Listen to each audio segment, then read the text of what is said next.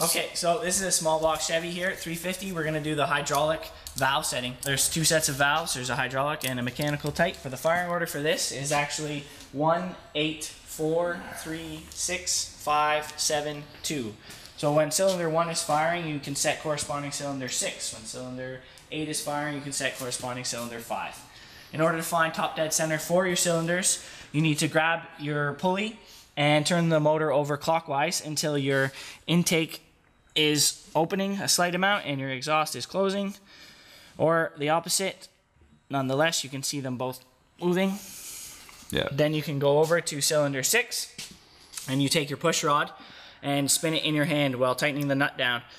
You need to be able to have a small amount of tension on it but still be able to spin it, and then you take your wrench or your socket and tighten the bolt another half turn and your valves are set and we can fire it up.